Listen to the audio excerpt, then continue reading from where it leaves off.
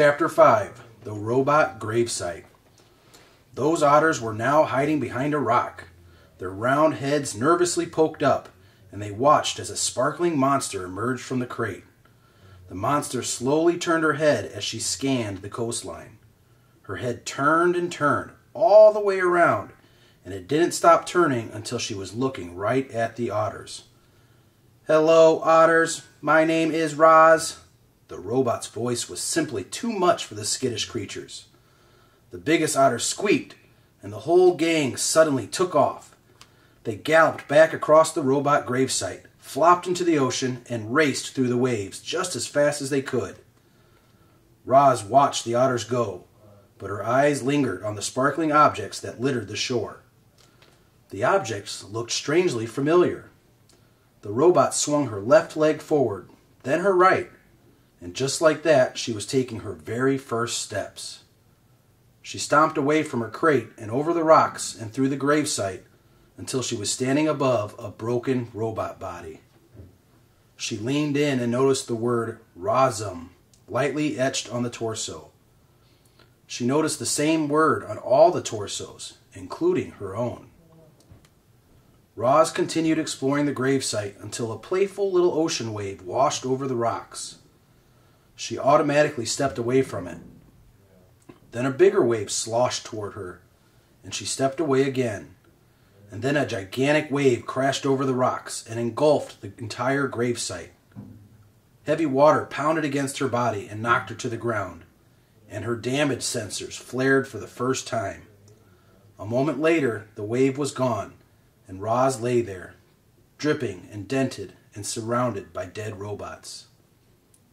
Roz could feel her survival instincts, the part of her computer brain that made her want to avoid danger and take care of herself, so she could continue functioning properly. Her instincts were urging her to move away from the ocean. She carefully got to her feet and saw that, high above the shore, the land was bursting with trees and grasses and flowers. It looked lush and safe up there. It looked like a much better place for our robot. She had just one problem. To get up there, she would have to climb the sea cliffs. Chapter 6. The Climb. Crack, thunk, clang. Roz was having a little trouble climbing the cliffs.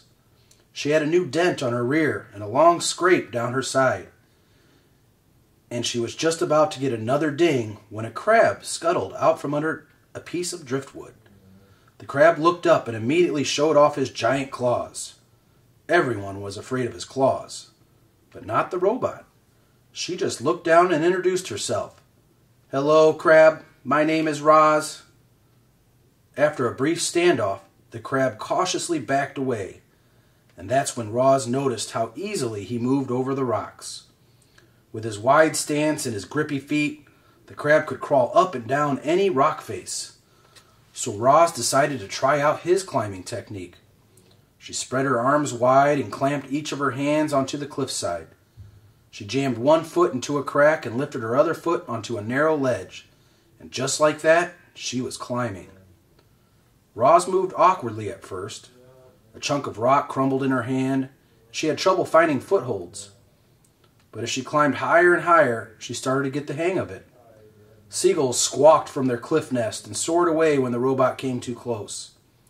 But Roz paid them no mind. She was focused only on getting to the top. Up and up and up she went, methodically climbing past nests and ledges and tiny trees rooted in the cracks.